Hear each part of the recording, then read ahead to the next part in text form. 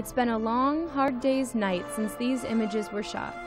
The Beatles landed at Madrid's Barajas airport in July 1965, when Beatlemania was in full swing after the release of their album, Help.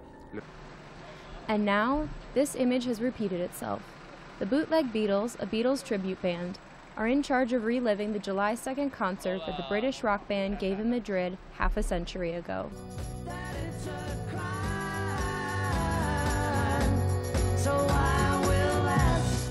It will take place at the same exact venue, the Las Ventas Bullring, where the original Beatles played along with the same opening band, the Pequeñiques. The bootleggers will also be using the same instruments as the original Fab Four.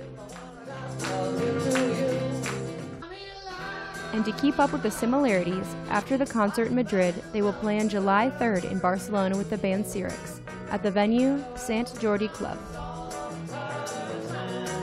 Those who missed out on the Liverpool band's tour in Spain now have a second chance to twist and shout the night away 50 years on.